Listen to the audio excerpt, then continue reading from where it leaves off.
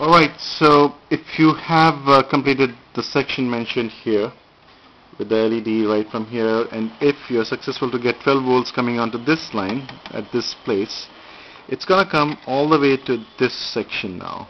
This is the section where switching takes place.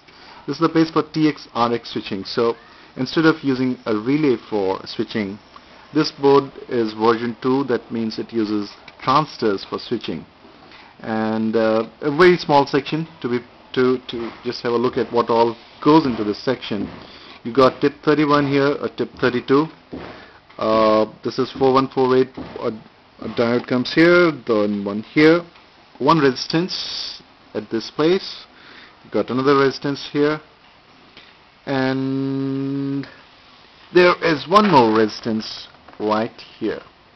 That's all that this section comprises of. So pretty straightforward. What you got to do is, once you connect all the connections, solder all the components as mentioned here. This is a small pin given for PTT. Now this is my PTT, and what I have done is taken the connection from beneath, and later on I'll kind of do a proper connection.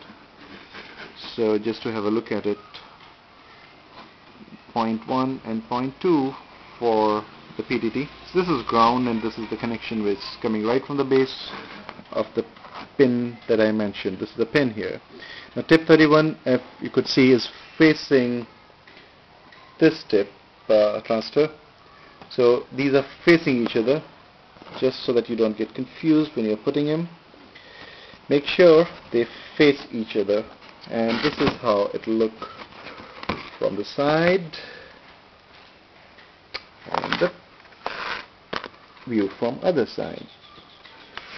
And as you could see, here are a couple of jumpers that you need to put for different voltages. It's all mentioned on the board. It's printed in the silk screen printing what each segment is for. To start with, you just need to connect 12 volt TX and 12 volt TRX. No point in putting a receiver supply right now.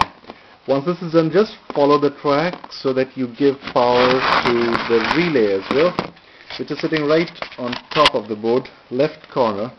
This is a relay for switching between RX and TX. Make sure you put all the jumpers for connecting. So when you press the PTT, this relay would get actuated, and you'll get that audible click sound. That kind of sound would come if your switching circuit is working properly. So stage 1 was power supply part. This is what you need to complete to begin with. Stage 2 is your switching circuit. This is your tip 31 and 32 section, along with this relay, which will give you a confirmation whenever you press the PTT. This should make a click sound. There should be a click sound. That's it for this section for the time being.